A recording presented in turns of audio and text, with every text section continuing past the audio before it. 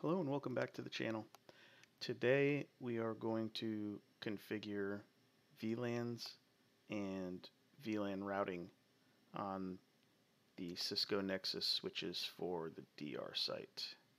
So here we get to our config lines, and the ones I'm going to be using right here. So VLAN 19 is our DR VLAN, and this is basically, it's going to be IP, it's going to have interfaces and everything, but I'm going to shut them down because obviously we can't have the same network at two places without some type of SD-WAN solution involved. So these will be shut down after we create them. And then a non-routable network for iSCSI and NFS from our storage system. Replication for snap mirror traffic between sites, and the infrastructure as a service servers that will be on the DR side. So we're going to have a load balancer and do like our exchange DAG is going to span the gap between both sites, so it's going to be active at both sites. SQL availability group is going to be the same, and some other things will be over there and here, like domain controller, stuff like that.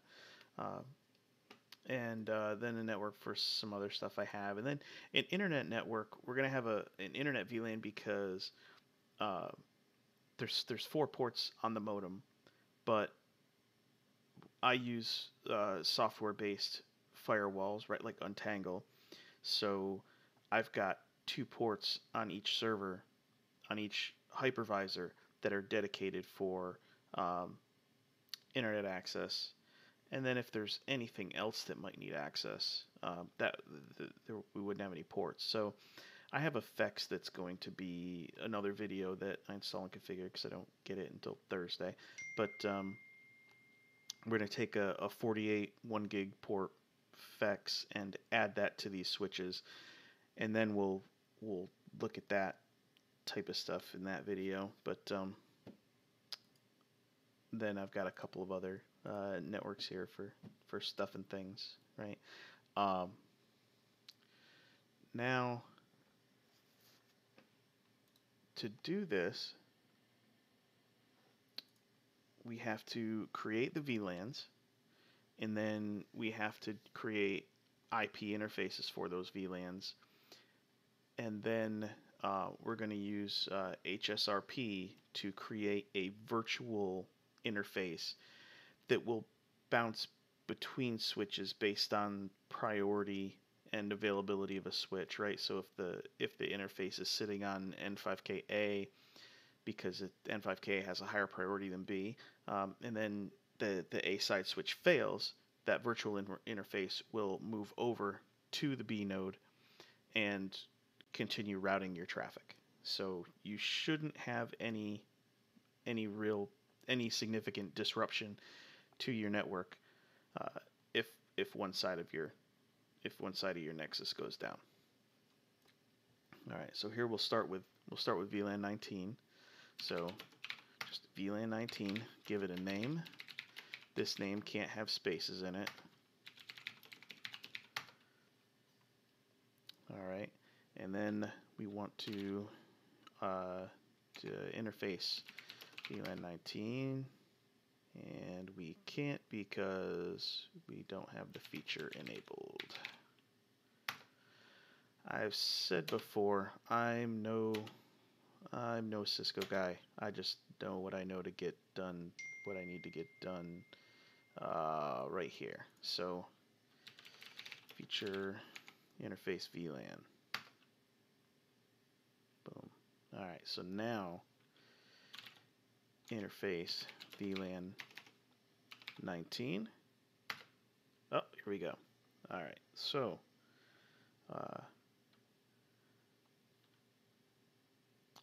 now we'll do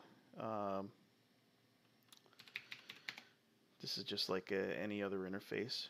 We'll do a description. We'll call this one Mebin DR.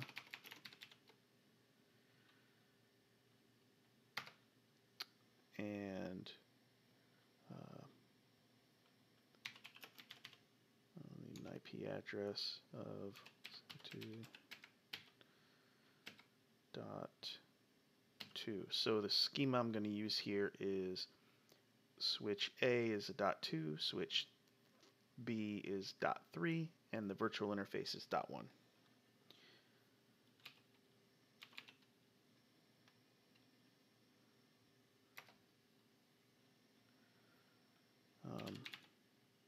We want this interface shut down.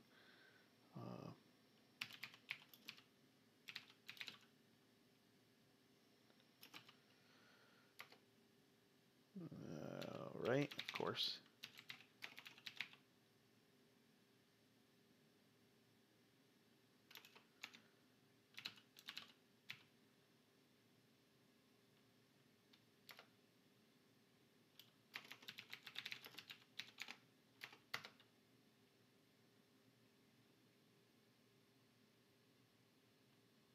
And here you go with your, you need to do HSRP, you need that LAN-based services package, which is free. This Cisco, if you don't have this, but you have a Cisco account, you can go on Cisco's website, you can put in the serial numbers of your switches, and you can get this license free of charge.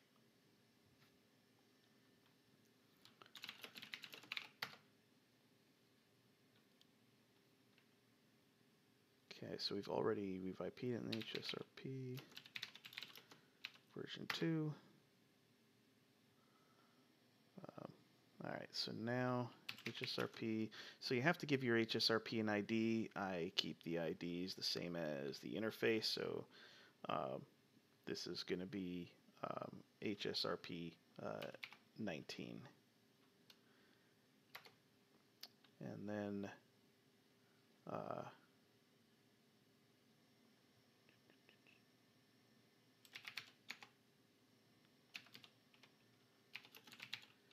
this is just security stuff.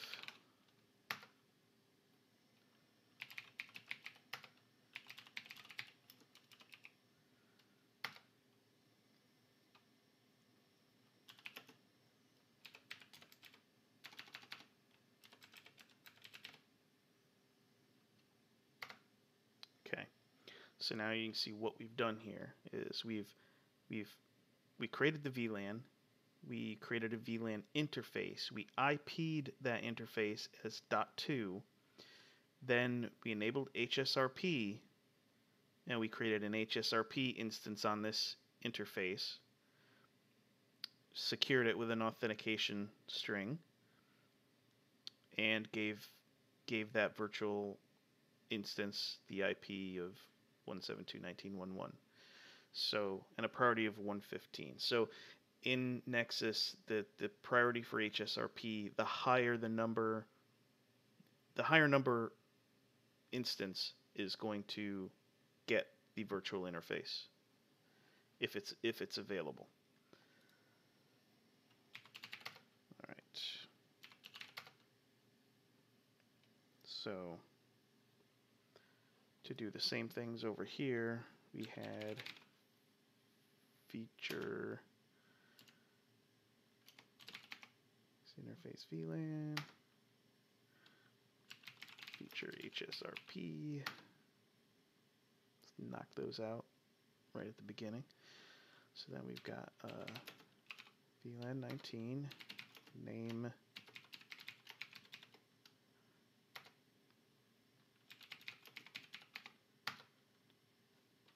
Alright, so now we do interface VLAN 19,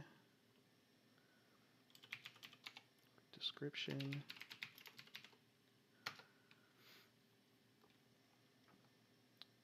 and we're gonna say shut down on this. P address.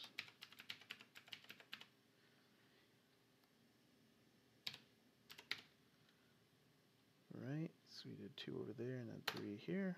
So we've done our IP address and 2 HSRP 19.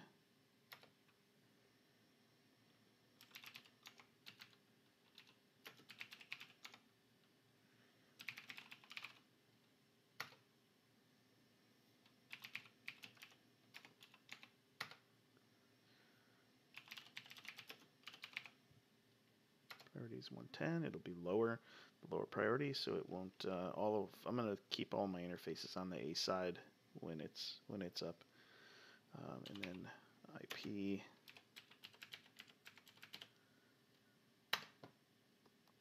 And there we go.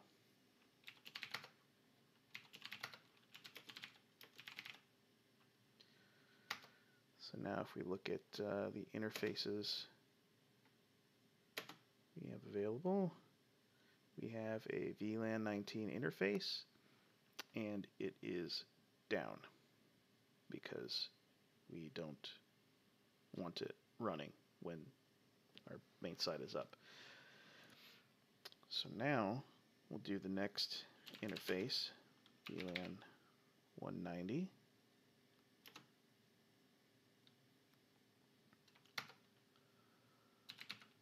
Name, call this one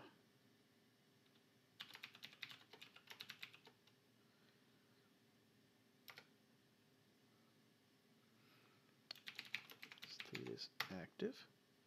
And since we are not routing this, we're not routing any traffic off of this network, that's it.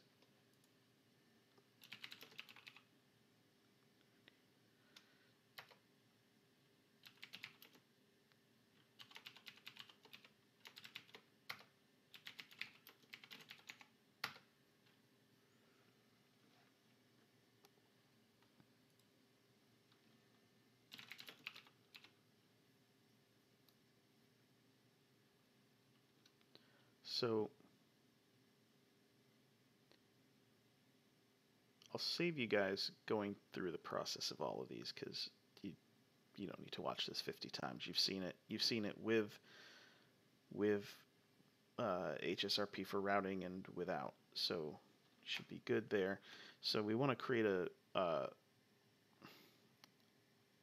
we'll create default routes and stuff later when I actually put these things in